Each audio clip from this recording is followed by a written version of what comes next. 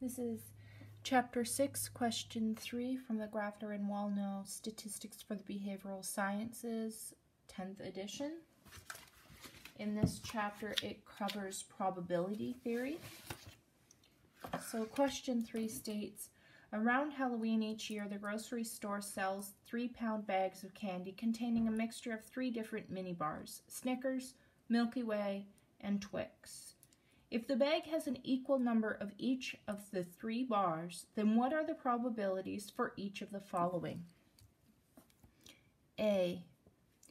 Randomly selecting a Milky Way bar.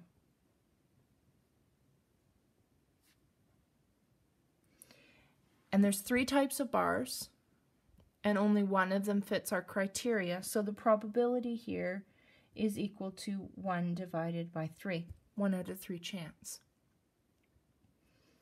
B, what is the probability of selecting either a Snickers or a Twix bar?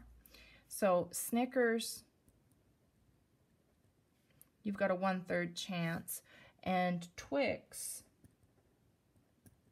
you've got a 1/3 chance. Since either of those will work, the only one that doesn't fit is the Milky Way bar, then your probability is equal to the sum of those individual probabilities, so it's 2 out of 3.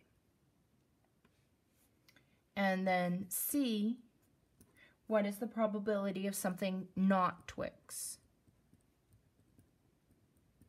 And so if it's not Twix, that means it's either Snickers or a Milky Way. And so the probability of a Snickers is 1 out of 3, Milky Way is 1 out of 3. So the probability of not getting a Twix is equal to 1 out of 3 plus 1 out of 3, which is 2 out of 3.